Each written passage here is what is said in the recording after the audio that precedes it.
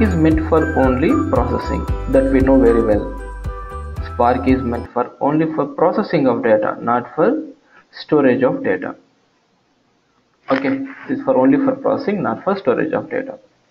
Okay, so once we have data, if the data is ready, then we have to run a Spark application, which is called a Spark job or Spark application. So how shall we run Spark application? What architecture is required to run a Spark application? I want to process some data by using Spark. I want to process it by using Spark. So what has to be the cluster? What has to be the architecture of the cluster for running a Spark application? Okay, that we shall discuss now. So the architecture of the cluster must be, so we require a cluster. Okay, we require a cluster as it is distributed computing framework, computing engine. As the process data gets processed in a distributed way, so compulsory a cluster must be there. Then what has to be the architecture of that cluster? The architecture has to be master slave architecture. Master slave architecture, the same architecture that is being used for Hadoop. Master slave architecture is required. So what is the architecture that is required, that is needed to run a Spark application is master slave architecture. Okay, so in Hadoop we have two components. One is HDFS, another is MapReduce. Okay, HDFS for storage and MapReduce, and in the Hadoop 2 onwards it is YARN. It is for processing. Now, so HDFS for storage purpose, it uses same master slave architecture. And what about YARN for MapReduce processing? Still it uses the same architecture, master slave architecture. We shall discuss in detail about this. Master slave architecture. Okay, master slave architecture. So in HDFS, what are the different processes that run in HDFS? Name node, secondary name node, and data node. These are the three different processes that run in HDFS. So which is the master process and which is the slave process or worker process?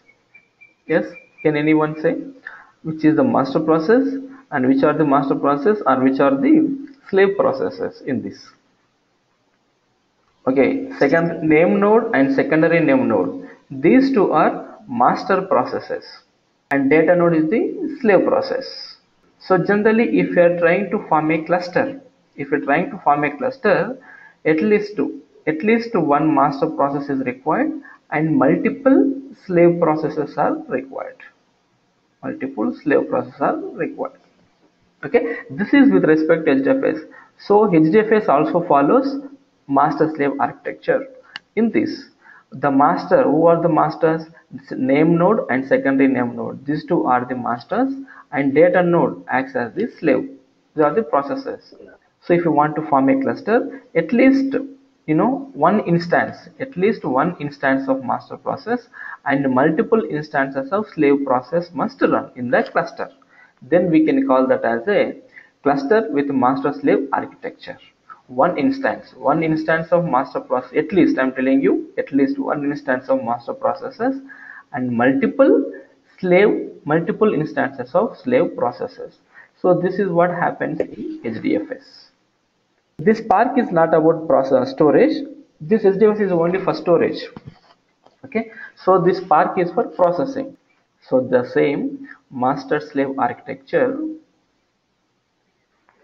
with respect to processing. Spark requires a master slave architecture for its processing. If you want to process some data by using Spark, then the type of architecture, the underlying architecture in the cluster must be a master slave architecture. Can you guess what is the master-slave architecture, or which component provides this master-slave architecture for Spark or for MapReduce? Which component? In Hadoop only we have this. In Hadoop only we have HDFS is for storage, and for processing. And for processing, what is the component that we use in HDF Hadoop? Yarn. From Hadoop 2 we have 2.x onwards HDFS and Yarn. So Yarn doesn't involve in the processing. The still MapReduce involves in the processing of the data. Whether we use Yarn or whether we do not use Yarn, what is the default processing? This component is MapReduce only. But what does this Yarns provide? What is the purpose of this Yarn here? Okay, with respect to processes, we call them as a resource manager and application manager will be there. These are the different processes that will be created when we start Yarn. Resource manager, application manager, and application master. Application master, and after that we have node manager. These are the different processes they start, when we start this Yarn. But Yarn does not involve in the processing of data. But who processes the data? MapReduce itself processes data, but not Yarn. But what is the purpose of the Yarn here? Okay, the purpose of the Yarn is to provide a master-slave architecture for any distributed processing frame or any processing engine. MapReduce is a distributed processing engine. Spark is also a distributed processing engine. Both are distributed processing engines.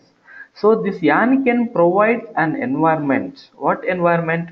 It provides a master-slave environment, master-slave architecture type of environment for a distributed engine to run, for a distributed engine to process the data either by using MapReduce or by using Spark.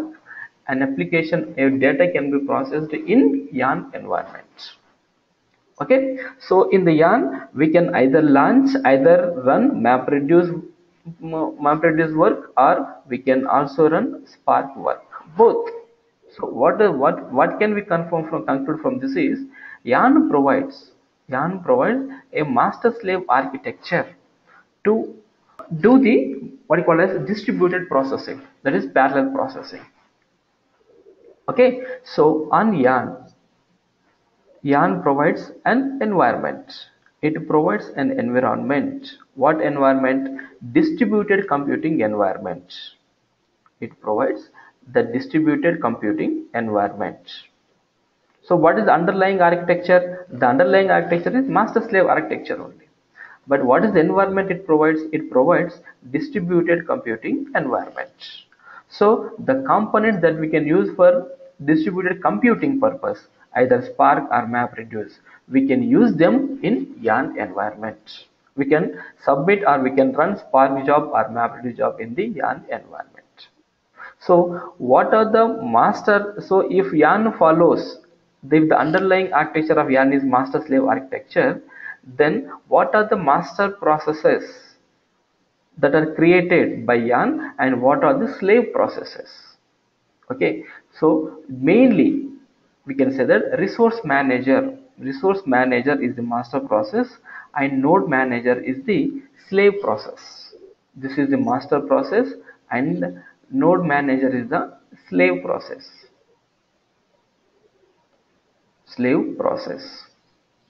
And what about these two? These two are intermediate. We cannot say master or slave. These are intermediate process that will be created with respect to this resource manager and node manager. Okay, so 2-3 points we can conclude from this one. That is, first one, Yarn, the underlying architecture is master slave architecture.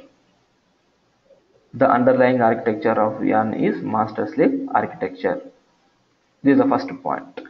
And second point is, it provides an environment for distributed computing purpose. It provides an environment for distributed computing. Distributed computing. And if it is master slave architecture, what is the master process? The main master process is resource manager. And slave process is node manager.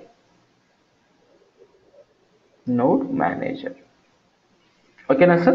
So in addition to this, we have two more sort of processes. They are called as application manager and application master. We'll discuss why these are required and what they do, everything. Okay. Now let us assume this as a cluster,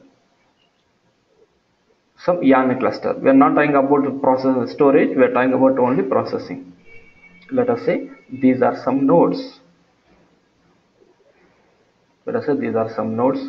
In the cluster. So this architecture is master slave architecture. So let us say it is a yarn cluster. So let us say one resource manager, and what about the remaining? At least master slave architecture, in the sense at least we should have one resource manager, that is at least one master process and multiple slave processes. That's why I'm showing one resource manager and multiple node managers here. Why? Because node manager is slave process and resource manager is master process. So I'm saying that in the first node we have resource manager running, and in all the nodes we have node manager running. Okay. Now to this cluster, to this yarn cluster, I'm submitting one map reduce job, or we call it as application actually, map reduce application. Okay. So what will happen with this? So for this map reduce application, when we launch this application, the resource manager will create an application manager. In turn, this application manager will create one application master, and multiple node managers. Okay. So when we submit a job, so here we are taking map reduce job. When we submit a map reduce job, the master process resource manager, it will create application manager. In turn, this application manager will create one application master, and in turn this application master will create multiple node managers. This is clear now. Again, to the same cluster, a Spark application is submitted. We are trying to process some data or that run some job by using Spark. So similarly, Spark. What will happen now? Does it create new resource manager? No. Does it create no application manager? No. The creation of process will start from now. One instance of resource manager, one instance of application manager. Whatever may be the number of applications that are running in the yarn cluster, whether you are running 2 applications or 3 applications or n number of applications, there will be always one instance of resource manager and one instance of application manager.